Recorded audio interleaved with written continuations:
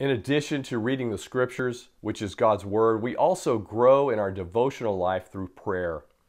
Prayer is simply talking and listening to God. The Lord loves to hear from us. You can pray anytime you want, wherever you want, and whenever you want. 1 Thessalonians 5:17 tells us to pray without ceasing. Jesus gave us a model prayer in Luke 11, verses 1 through 4, commonly called the Lord's Prayer.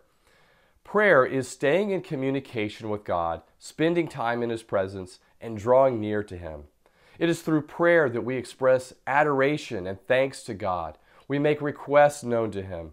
We confess our sins to Him. We intercede for other people, and we learn more about His character and His will for our lives.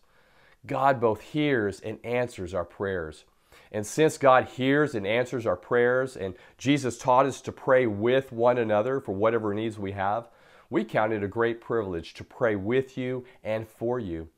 On the first Wednesday of every month, we gather for a time of worship and prayer together.